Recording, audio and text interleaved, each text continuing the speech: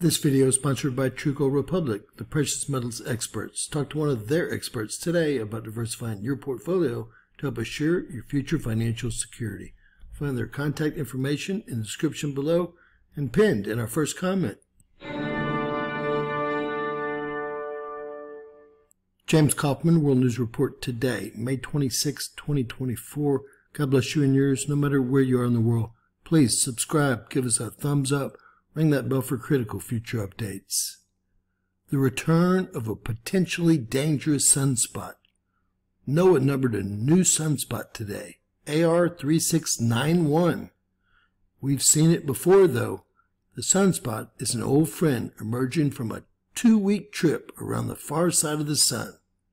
Formerly known as AR3663, the sunspot unleashed 5 X-class solar flares in early May. We will soon be seeing more of our friends from early May as they come around the limb. This movie shows the sunspot rotating back onto Earth's side of the sun on May 26. It is smaller than it used to be, but also growing again, so it could soon reclaim its former potency.